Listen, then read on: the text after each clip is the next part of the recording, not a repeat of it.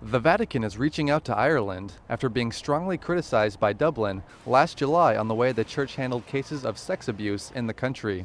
The Holy See responded with a detailed letter denying their accusations and offering collaboration with the Irish government to improve relations.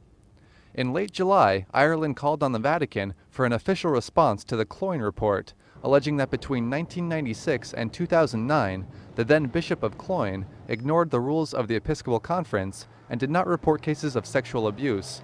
There were 19 priests in question, dealing with the abuse of 40 minors. The report also accused the Vatican of not supporting the bishops who wanted to impose these guidelines. In fact, a letter was published in 1997 addressed to the bishops, stating the concern of the Vatican's Congregation for the Clergy on forcing bishops to report abuse. In the 11,000-word response, the Vatican says the Congregation for the Clergy urged caution to prevent their good intentions from contradicting canon law and from creating processes that would invalidate their efforts. It also notes that in the same year, the Irish Parliament decided it would not be mandatory to report cases of abuse. It also says these rules were not mandatory because the Irish bishops presented them as an interim document and didn't ask for validation.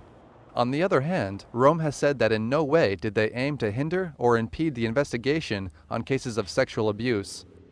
The report concludes with the Vatican extending their hand to the Irish government, asking for a constructive dialogue based on mutual respect.